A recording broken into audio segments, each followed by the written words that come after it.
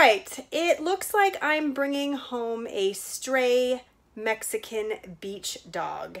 Today, I'm going to give you a lot of backstory. As well, I'm going to let you know the information that I currently have to take this Mexican dog into Canada. So I'll tell you what I found out to go from Mexico into the US, as well as US into Canada.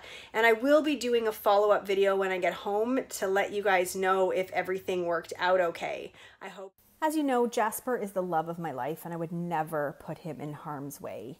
I let him off leash on the beach here at the Isla, and all of the stray dogs are super friendly, and there's been absolutely no issues at all. And the dogs here all seem somewhat cared for.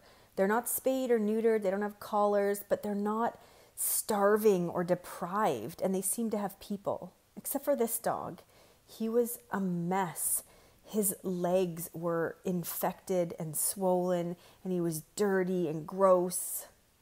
This dog is so emaciated and skinny, and there are 2 ticks in his fur, like in his skin, and I started Googling how to remove ticks and started seeing what can happen, and I can't just leave him. I can't just leave this dog, so I'm gonna take him to the vet in Mazatlan and I've got to do something. Like, I just, at least am I conscious I have to try something. It was really great that Chris was here to drive. This dog absolutely loves being in the truck. Thank goodness for Google Translator. I was able to just type in my concerns in English. It translated it into Spanish and vice versa. They did some blood work, and the vet said all of this dog's levels, the hemoglobin, platelets, everything was super low.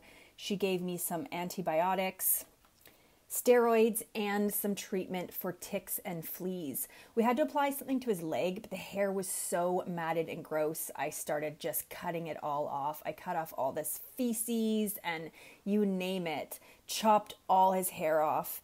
Definitely not the greatest haircut, but he looks so much better. The major issue I have with this dog right now is he is super, super submissive. Jasper has been an absolute shithead to this dog, and I'm really worried bringing him home how that's going to be when he tries to get used to other dogs in a different life. I was calling him Baggins and Gandalf, and now I started calling him Mago Blanco, which means white wizard. I had to do this video. He's doing so much better. He's not even 10 days, I think, 10, 11 days on the antibiotics and doing fabulous. So one more vet visit to do his final blood work, but I had to share this with you guys because this is crazy. I have taken him into the vet 4 times. He's had blood work, a full dose of antibiotics. He's had like flea and tick medication. Yeah, they will not neuter him right now because he's too sick. His blood levels are just too low. Like, I'm gonna have to get that done back in Canada. But everything that we've had done so far has cost me 85 Canadian dollars. That's it. And I'm gonna be honest, the level of care here has been phenomenal. I did post a video on what you need to bring your dog into Mexico, but if you're traveling with your pet and heaven forbid something happens, 85 bucks. I can't even imagine what it's going to cost to get this guy neutered when I get him back to Canada, but we'll see. He's really doing so much better. His leg is healing. All the ticks and everything are gone, and Jasper really is just kind of tolerating him. Jasper's actually teaching him how to be a dog, which is not good. Glad to have caught this moment. Jasper peeing on my tripod and Mago peeing on my tripod. I can't be too mad though. I mean, look at this face. He's adorable. Jasper, Mago, come on. Come on. Hi.